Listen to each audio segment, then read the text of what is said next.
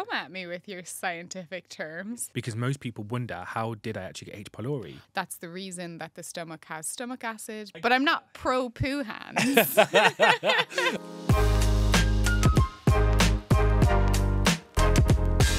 Today, we're going to talk about H. pylori. This is one of my favourite topics at the moment, and it's something that's been coming about, like talked about significantly, like I've seen in my personal experience. It's probably been talked a lot about in other industries, but I've been doing a lot more kind of deep dive into this. And anyone who's joining us today, thank you so much for joining us again. We really appreciate your support and everything that you guys are doing. We've had some really good feedback from people. We've had some really good questions come back, and it's been actually really, really lovely to see a lot of support coming in from different people, kind of sharing their own personal stories. Today, talking about H. pylori is going to be a bit of a strange one, because it kind of like branches off into so much, because we're going to cover things like antibiotic resistance and looking at like the food chain and what I'm kind of scared to go into this topic today, because I actually do think that this potentially could get us cancelled. I'm not even going to lie. I think you're thinking too big about it. But do you know why I'm thinking too big about it? Because when I was saying to you, let's do this topic, right? Yeah. And we started talking about it, I started doing my research around it, and I started looking at like other people, what they were saying about H. pylori, and geez, the shit that's out there, the absolute crap that's out there has actually, it actually made me feel a bit like people don't understand what H. pylori actually is and how it functions in the physical system. And you're a nutritionist. Really? You've done clinical practice. You've seen H. pylori, It's very common. but it's very common with loads of people. But what many of us don't understand is that even though they say 50% of the world population actually has it, it's only a small minority, around about 15 to 17%, that actually have the strains of it.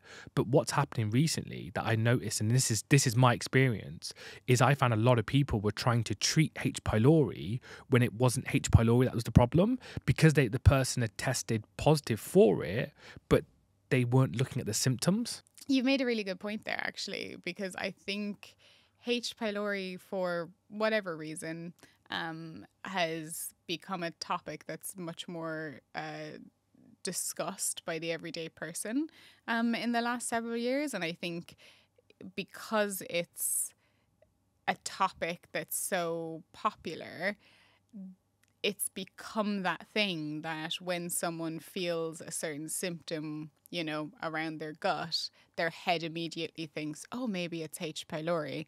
And I think sometimes we can attach onto that and, you know, not look at some of the simpler cues or the simpler explanations and things like that. And you're so right. I think in particular, a lot of people might have simple reflux or you know, just like slight digestive issues, and can think of that as H. pylori is quite a common one that I've experienced.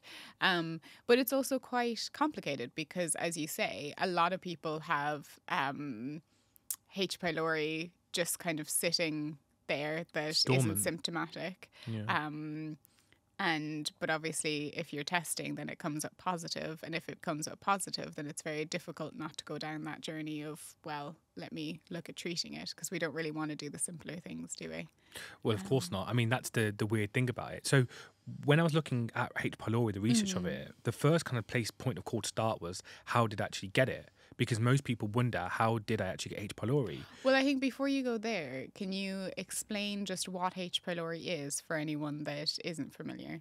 So it's called a gram-negative bacteria, and it's got like a rod-like structure to it, and it's got these things called... Come at me with your scientific terms. Yeah. That reminds me of reading the papers, like gram-negative, rod-like structure. It's all to do with that structure of the actual the bacteria. That's the helo.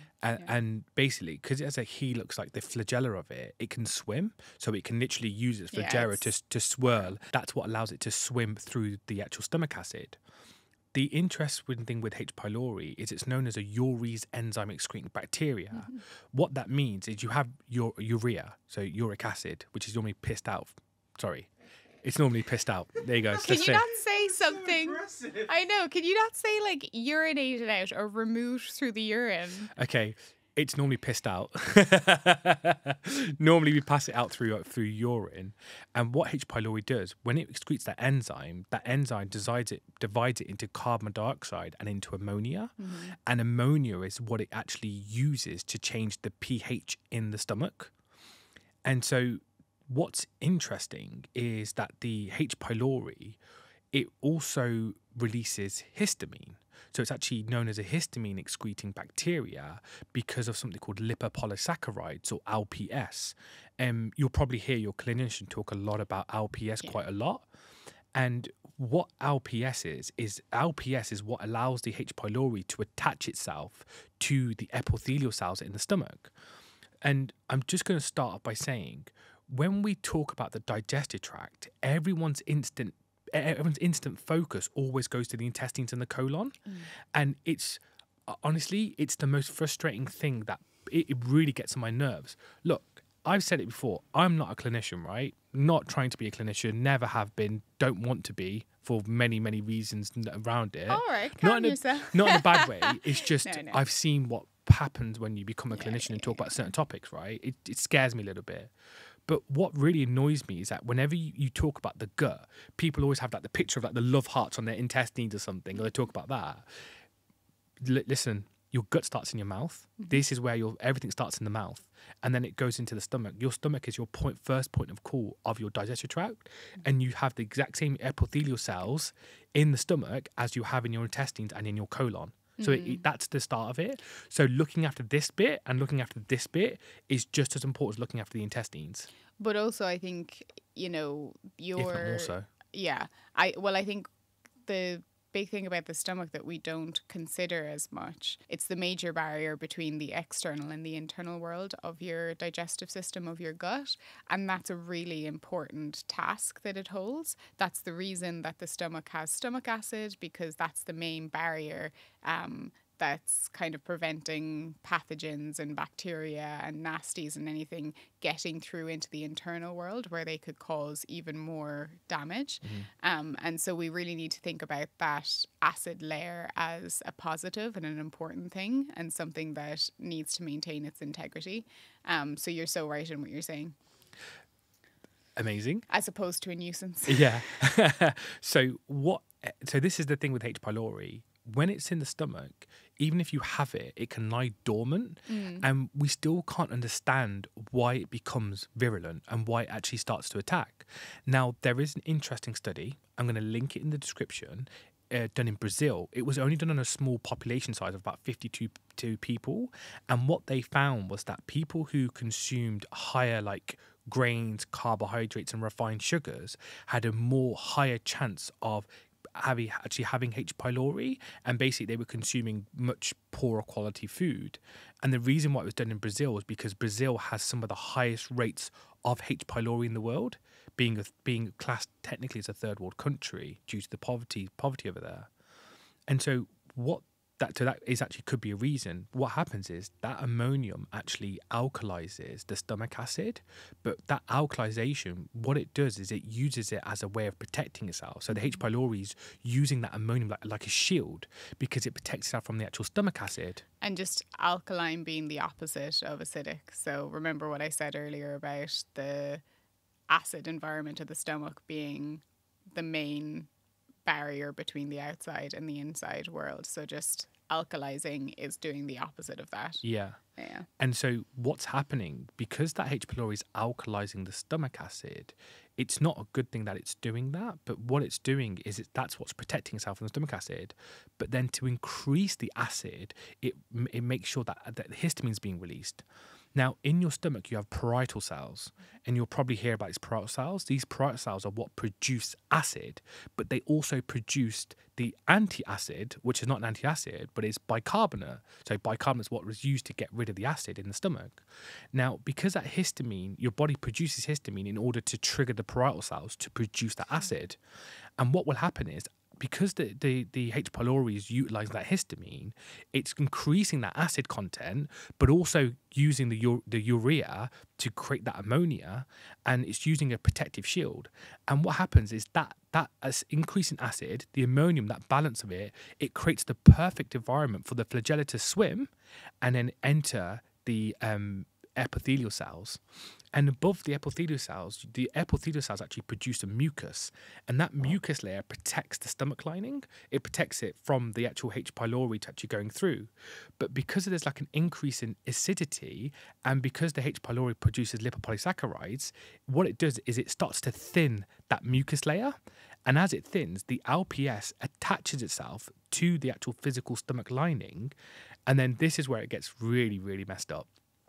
So H. pylori produces exotoxins, so CAG-A and VAC-A. CAG-A basically disrupts the cell wall integrity. So they talk about the leaky gut. Technically, I think, and I'm going to say this first because I've not heard this before, it creates a leaky stomach. Because what it does is CAG-A actually destroys that in between of it. And then VAC-A causes cellular death. So it actually creates the apoptosis process, and it allows the cells to start to die.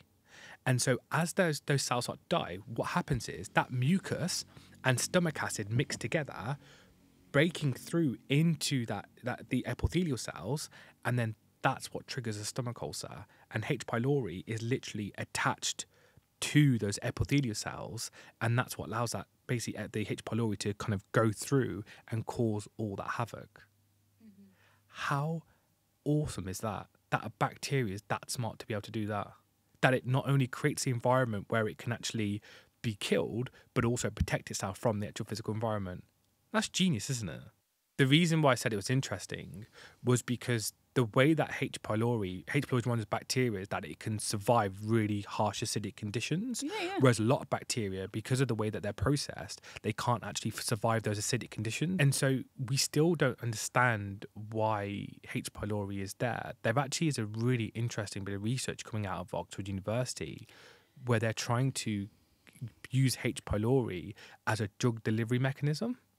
Oh, really? To treat stomach cancer, they're trying to put the actual drugs into the H. pylori, and then for it to use its natural processes to deliver the drugs into the stomach lining. That's so interesting. Yeah, so which is although cool. Assumably they would have to I assume they're studying the natural mechanisms of the H. pylori bacteria, because in order to utilize it as a pharmaceutical, they'd have to create a synthetic version, because they have to be in control of every step of that mechanism. Because you can't legally use something that's natural as a pharmaceutical. My understanding. I read the bit of information on their website that I was going through. I'll link it. I just find it interesting that we're trying to do that. I feel like sometimes that people, like the university professors, just like, you know what? I wonder if we can do this and just to see what happens. No, but I think that's how we create a lot of things in this world. Like, nature is the most wise teacher out there. Like, so many of the things that we've created, or even the things that we say, oh, science has discovered this, you look back and it's intrinsic to nature. Yeah. Just to go back to what you were saying there about the intrinsic nature, so the most important things to take about what I just said about H. pylori is the histamine and the ammonium. They're the two most important things that we need to focus on today. What's funny is when I started doing the research into it a bit more, was looking at the causes of H. pylori.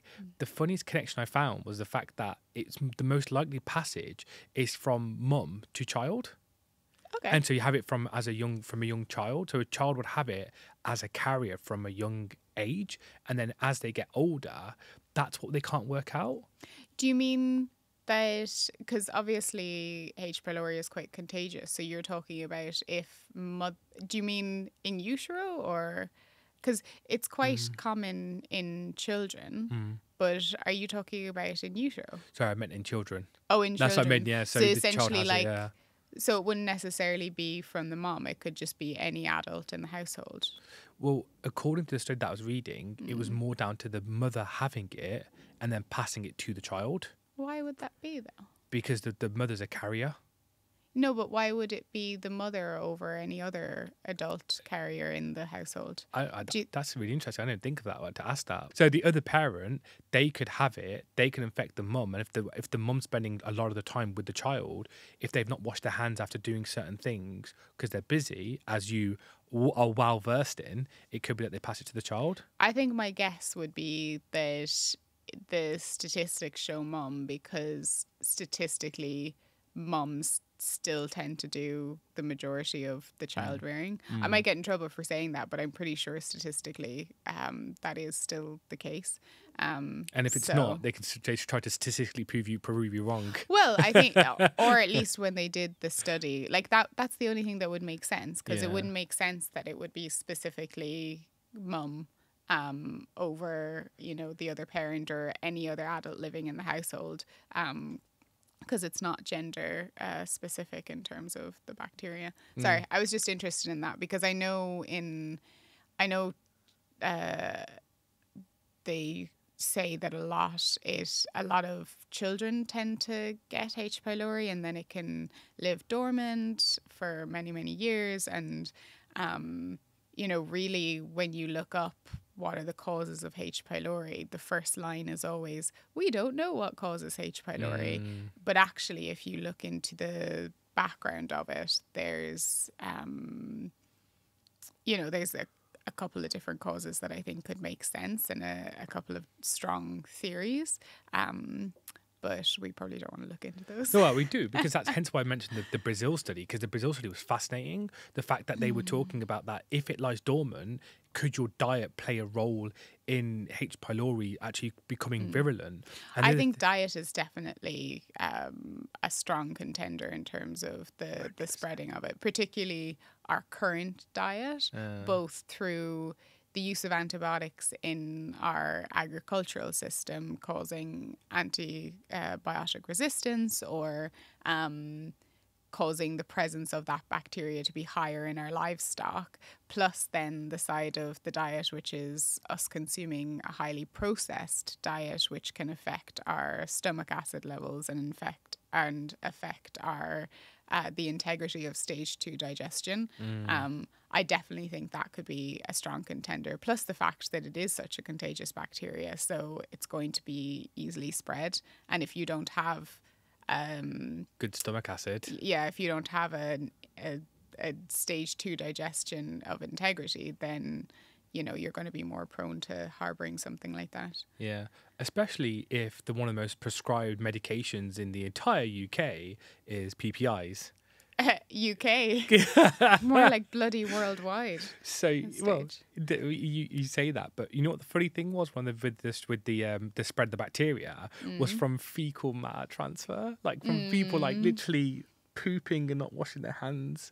I was like, when I was reading that, people are nasty, man. There are some people out there just nasty that do not wash their hands after certain things, and they literally infect a surface area, and it can actually get onto food. Yeah. I was like, when you kind of read that, it's just like, that's nasty. That is actually nasty. I don't know if it bothers me as much as it bothers you. Oh, really? I'm not like, it's not nice. I mean, I'm not saying like it's a nice thing not to wash your hands, but I don't know. I've never been that person that gets like super grossed out by that kind of a thing. I'm just like, if your immune system's strong enough, you'll probably be fine. So you're okay with me if I went for a poop? No. And then do wash my hands? Like, I'm obviously not okay. What are you saying here, T? What are you saying here, I'm T? not okay with that. And I definitely believe in washing your hands when appropriate. But I just kind of feel like it's not, you know, some people like really get het up on like, oh, someone isn't washing their hands, or so, like, you know, anti-backing everything. I'm just saying I'm not that person. Oh, I get that. But I'm not pro-poo hands. I get it. People are like, what is the woman talking about? Like, I get that, like anti-backing the crap out of everything, because that then leads on to, okay, we've got to talk about food first. Yeah. Because I have to talk to, I've been dying to talk to you about this because it made me laugh so much. When I was putting together like my like points, I was doing some like reading about the H.Pylori diet, and oh my god, if you're talking about diet with H. pylori, just do me a favor before you talk about it. Read about H. pylori and what the mechanism of action is, because I was reading these like, can I say that? Can I say the word functional dietitians? Can I say that? I'm allowed to say Is it? it a dirty word? I didn't No, but realize it's like, it was. it's just like, because obviously not all of them probably do this, but I'm just going to say it was from a functional dietitian that said this, right? And it was a couple that came around, because I started doing a bit of Googling into it and doing a bit of research around it. I'm genuinely trying to figure out or anticipate whether what you're going to say is going to be like positive or negative, because I literally have no idea, and I'm like, So basically, they were talking about things that you can do with your diet, right? Because that's a dietitian's role, is talking about the diet with food and stuff. Really? Yes, yeah, I know. Dietitian? Sarcastic Sorry. git. But basically, they were saying about like, oh, when you have meat and you cook meat, you should cook it so it's really soft and then easily digestible. I was like, are you actually taking the piss? Because do you know what a byproduct of protein actually is? T, what's a byproduct of protein? Ammonia. And what does H. pylori create in the stomach? Ammonia. So are Do I get an A plus? are you actually taking the piss? Like, how can you recommend something like an ammonia based, like, protein in the physical diet when it's a byproduct? You're literally going to feed the stomach bacteria. Yes, if it's softer, it makes it easily more chewable for the person, but you're literally going to be feeding the stomach bacteria ammonia. I'm surprised that that's coming from a functionally trained practitioner, as opposed, because I would understand in the allopathic approach in terms of you're trying to support the symptomology. So obviously, if the integrity of your stomach is compromised, then giving softer, more easily digestible foods makes sense in that way of thinking. But I'm surprised that it would be coming from like a root cause practitioner. Yeah, trust me, I was as shocked as you were when I saw it. I just it was one in particular video that made me laugh about it, and that's why I kind of like, I saw it and I was like, oh god. And if there are any functional dietitians watching this, and if you're offended by what I've said, it was just something that I saw and I just had to talk about it. Leave a comment. Come back at him. Yeah, Dilly loves to call people out. Yeah, but honestly, before you even, if you're going to recommend it, like this sort of dieting with H. pylori, don't do it, because you're literally feeding the ammonia that the bacteria needs. And this is the whole point of what the bacteria is using as a layer of protection. But I assume what they're trying to say is that by increasing that ammonia, you're reducing the stomach acid. Now, I don't know if people realize this, that's not a good thing either, because you do not want to reduce the stomach acid. This is the thing that doesn't make sense to me either. And I recognize we're going totally off point. No, go, but let's talk about this. With the idea that if you're, and I'm not a H. pylori diet specialist or anything like that, so I'm just literally kind of thinking about this on the spot. But the fact that the recommendation would be to cook your meat, well and make it softer and more digestible, as opposed to kind of reducing meat consumption and being careful with the level of protein for the treatment time, is confusing to me, because one, the ammonia aspect, but also the fact that your stomach acid is likely to be compromised in a situation like that, and you require stomach acid to break down protein efficiently, in particular in comparison to other macronutrients. Like, it would make more sense to me that while you're treating this issue, that you would probably reduce kind of your really heavy proteins. Obviously, you don't want to, reduce protein completely, because we need that for building blocks. But I would probably switch to more gentle protein sources. So yeah, that's just surprising to me in and of itself. But yeah. And that's the thing, that's the problem with ammonia. If you increase ammonia, the only way to get it to convert back into urea is to use bicarbonate, hence the link between acid reflux and high protein diets, and hence the link between H. pylori and protein. So it's like, diet does play a role, but like you just said there's more to it that meets the eye. So I don't know why they've got this isolated focused. I think the reason why is because they talk about broccoli and like those types of foods, because I'm going to say it's incorrectly, sulforaphane. Sulforaphane. There you go, sulforaphane. I can never get my English right with these things. But that basically inhibits that urea from turning into ammonia. That's what it does. It's an inhibition for it. Just for context, so because another thing that's often recommended under the H. pylori diet is consumption of broccoli. That's what you're saying there. And that's all it's doing. It's not treating the H. pylori in any way. It's not doing anything more to the H. pylori. It's just stopping that conversion. Well, it's quite interesting to me because I think like a lot of the recommendations, they're kind of throwing this list of seemingly random foods at you because of the like these isolated studies that have been done to show that, you know, oh, the sulforaphane can do this or like this can do that, as opposed to kind of looking a little bit more holistically at the issue and thinking, okay, we have a compromised stomach here. How can we continue to nourish the body as a whole, but attack this bacteria and get the stomach working again properly, as opposed to like, let's just throw all these random foods. You know, I think there could be an argument just for, you know, softening the diet for a little bit and, you know, including gentle, nourishing, antioxidant-rich foods as opposed to kind of going highly specialist. I mean, the antioxidant-rich foods actually comes quite a lot in the dietitian's lists. Okay. But what they talk about is not increasing the HCl. So not if you don't increase the acid, because obviously if the person's got the they H. don't pylori, talk about increasing the acid. Because they talk about like not using things like bitters, for example, or like certain supplements that increase HCl. Because if the H. pylori it's attached to the stomach lining, what will happen is if they increase the acid, it could make that exacerbate that the issue. The symptoms, Which is interesting, but then you need an increase in the stomach acid in order to destroy the bacteria as well. No, that's what I'm saying, because one of the common therapies is like triple therapy, so your antibiotics and your PPIs to reduce the stomach acid, and this whole idea of reduce the stomach acid because the increased stomach acid could cause a little bit more discomfort because of the symptoms, but you need to increase the stomach acid to eradicate the bacteria and to support digestion. So you're kind of like delaying proper recovery anyway. Yeah.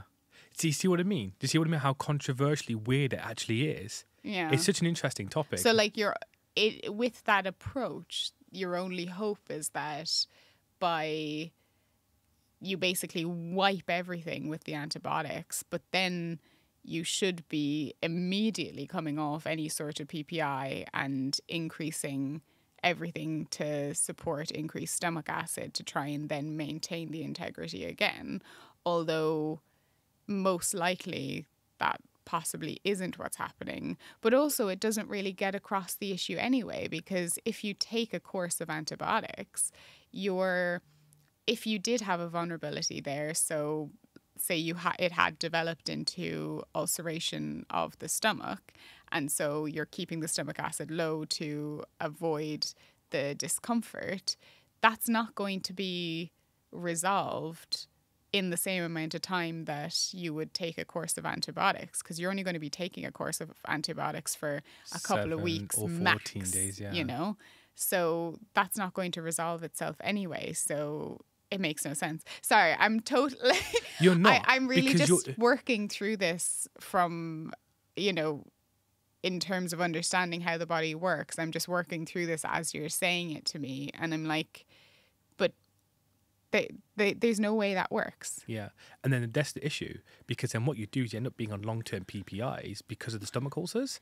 Because Yeah. like, oh, we don't want this acid to be high, so we'll put the person on long-term PPIs. But by trying to avoid short-term discomfort, you're actually likely contributing to even greater discomfort long-term. Like, it doesn't make any sense. Tracy, welcome to allopathic medicine. No, it's not even allopathic medicine. It's like how we all love to approach life nowadays. Yeah. We're looking for the easiest solution right now, or the like least uncomfortable solution right now, even if it causes us years or decades of extreme discomfort.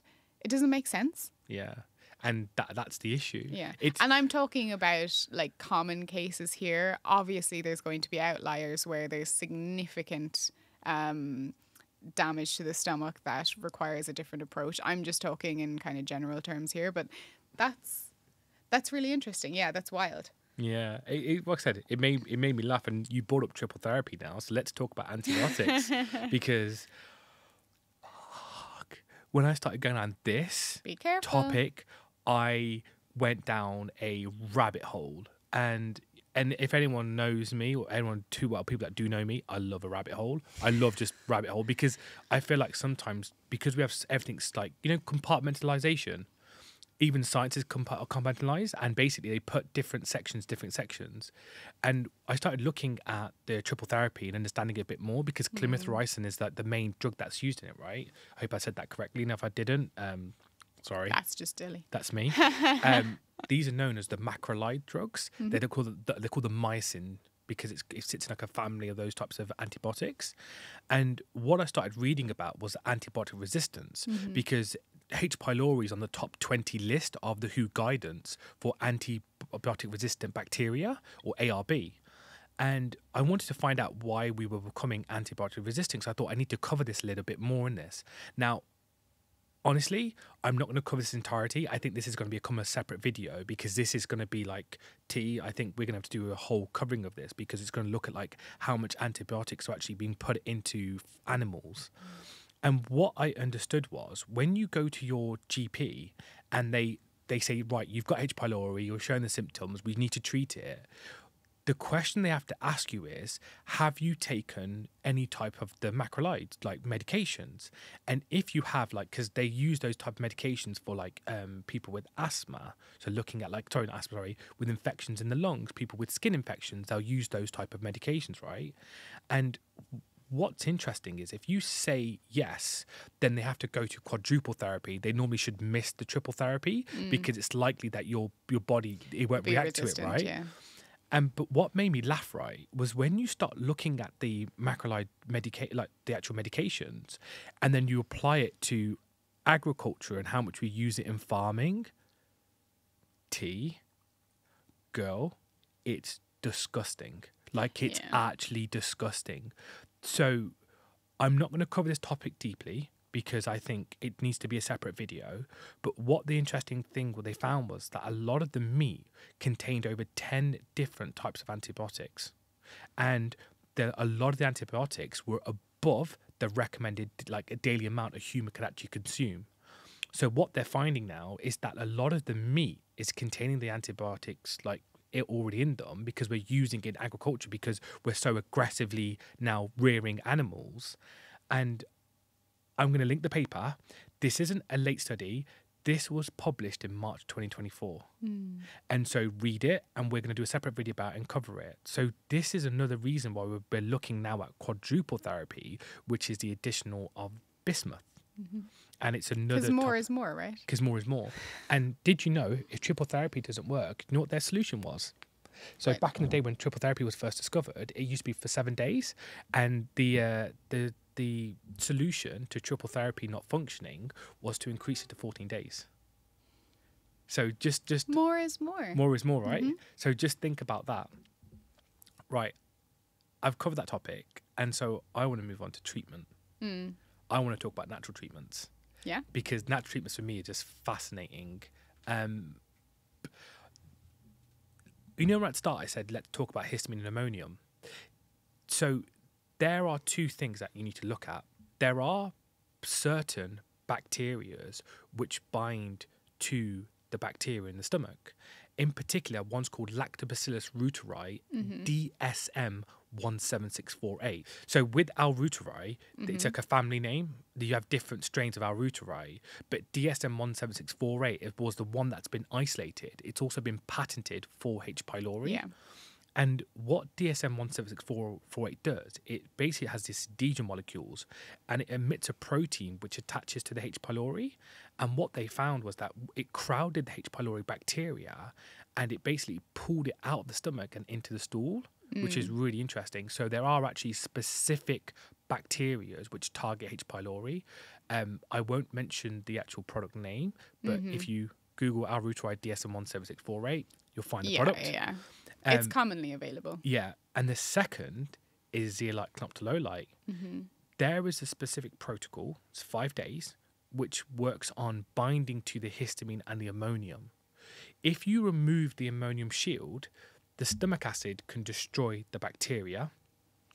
And if you bind to the histamine, you also balance the stomach acid. But what we don't talk about and where we need to move on to is the link between histamine and H. pylori. You literally read my mind because I was literally just going to say, I was like, oh, have we spoken about the histamine H. pylori link enough to kind of then move on to the zeolite tie? So go back to the stomach and just explain a little bit that, you already brought it up when you spoke about the mechanism, but I think just hone in a little bit more around the histamine H. pylori link, because something that can also sometimes be recommended for people with H. pylori are histamine blockers. Yeah. So can you explain a little bit about that? Yeah. So as we were saying before, because H. pylori emits LPS or lipopolysaccharides, those LPS attach to the epithelial cells, and then what it does, you have mast cells which surround the entire epithelial cells, and the LPS trigger the mast cells to release that histamine. Yeah. That histamine creates inflammation. So the reason why the mast cells actually surround the intestinal lining is actually a protective mechanism. Histamine creates inflammation. It doesn't, and that's what protects the leakiness.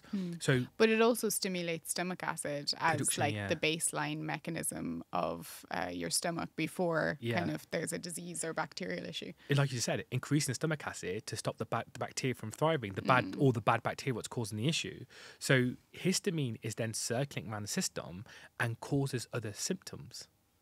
And so this is where the problem lies, because there is a very strong link between histamine, I'm gonna use this word because I have to use it, intolerance. And if you watch our videos, it's not intolerance. You can't be intolerant to histamine. It's a histamine overload. So it triggers... You really pulled my joke there because I was like, oh, it's intolerance. I thought it was overload. So it triggers histamine overload because what happens is that histamine is being released, and then that's what triggers more inflammation in the body, but then also the specific histamine receptors. Would you mind if I just quickly talk about leaky gut? Because I just want to talk about this. Just anyone who's watching, this terminology where you'll probably read about leaky gut. So just to kind of clarify, it's the same with this idea of leaky stomach. What happens is they talk about the epithelial cells with that Kage and Vaccae destroying it, that the cell walls start to go further and further apart. And you've got to remember the protective mechanism here is the mast cells. They release histamine, which creates inflammation. If your gut was leaking, it was open, you'd be dead. Because blood would literally flow into your stomach, you would die. So stop. It's when people think leaky gut, they just think their intestinal lining is just like this, and it's completely snapped and everything's going through. That's impossible. We're talking about micro levels. Yeah, micro levels. And so please understand when we talk about when we talk about leaky gut, what we talk about is the histamine creating inflammation, which is creating the symptoms. So this is why a histamine binder is so important, because if you can reduce the histamine, you can reduce the inflammation and you can allow the epithelial cells to repair, which actually reduces the mast cells from being over-triggered.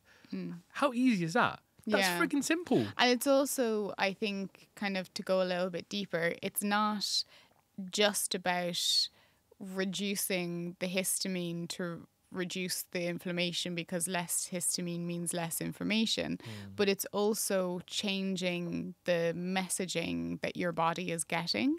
So by binding to that excess histamine and removing it from the body, it's then signaling to your body that actually there isn't as big an issue here as we previously thought when all the histamine was being released. Actually, we can calm down and we can go more into the repair and heal mode. So it's just as much about clearing the excess as it is about reprogramming the messaging that your body is getting. So yeah. I could not have said it any better myself. That literally is basically it, reprogramming the body. And so just to emphasize, if we are looking and addressing H. pylori, great, we understand the symptoms, great, we understand the causes, but that treatment is where we need to be focusing more our attention on. And I think the antibiotic resistant side of it is just, it's scary. That's actually quite scary, because we're finding it now in a lot of foods, and in the food chain, you've got to remember we're part of that food chain, especially omnivores. Yeah. Because what then, or carnivores. Yeah, or carnivores, sorry. But what I'm saying, not just... humans aren't just omnivore anymore, Dilly. Yeah, I know. That's very true. But what I was laughing at is because what I found funny was that the funny thing was that people who were going on just plants, what they were talking about was the fact that these animals, obviously when they poop, the poop goes into the ground, the rainwater hits the ground, it then seeps through into the vegetables and it travels through. So it's not just coming out of the meat anymore. But this is what I was going to say. And remember when I was talking to you a little bit about, I don't know how we got into it, but, you know, about whether, the rationale for being plant-based in this day and age and how my mindset on it had changed a little bit. And this was like a big factor, was the fact that, you know, it's not just the meat industry that is, I don't want to say corrupt anymore, but that has been corrupted in a sense anymore, contaminated anymore. It's your vegetables as well. But I don't know what kind of research there is on that specifically related to H. pylori.